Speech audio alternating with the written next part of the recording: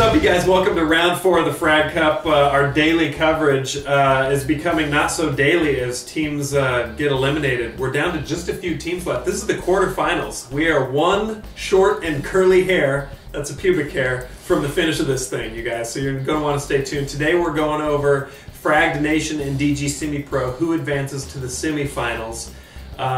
It's down to the cream of the crop at this point. So we have two divisions that we're going to be covering today. We have DG Semi-Pro and Frag Nation. I'm going to be talking about DG Semi-Pro right now. We have VWS Professional Supremacy facing off against Team Replay. Feels like it took them 3 weeks to get this match done because every single time the other team was crying shenanigans. We ended up going in there and just hosting it ourselves. They had a knife fight to decide who was going to pick which side. Replay won that, and they actually won the entire match too.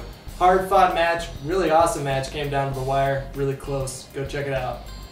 Now over on Frag Nation, we have Optic Gaming. They're like the Energizer Bunny of the Frag Cup. They are just not stopping, and they're thrown down against Death Row Inc. Optic Gaming pulls down a win on this one. Now, it should be mentioned at this point, because there is still some confusion, I believe.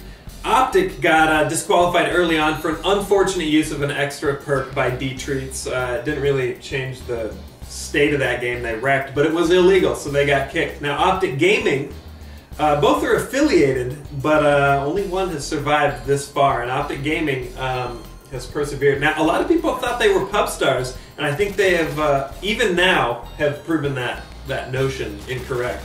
Because they have kicked some pretty serious teams to the curb, and in this case, they beat up on Death Row a little bit.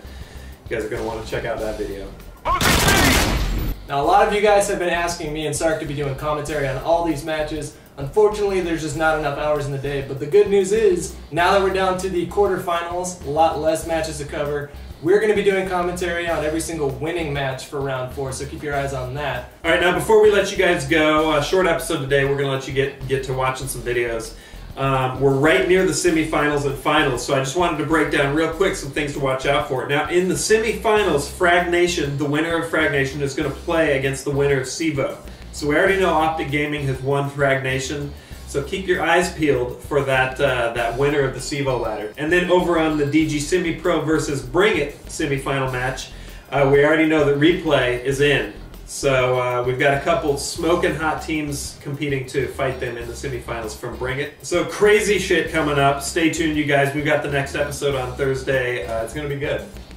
And I hope that you bring another really tight shirt because oh yeah, your chesticles looked fantastic. Yeah, I have one shrinking at home right now. It's gonna be good. I look forward to it. I like to give the people what they want, and they clearly liked that shirt on me. So, man, Thursday is gonna be crazy, like a man girdle.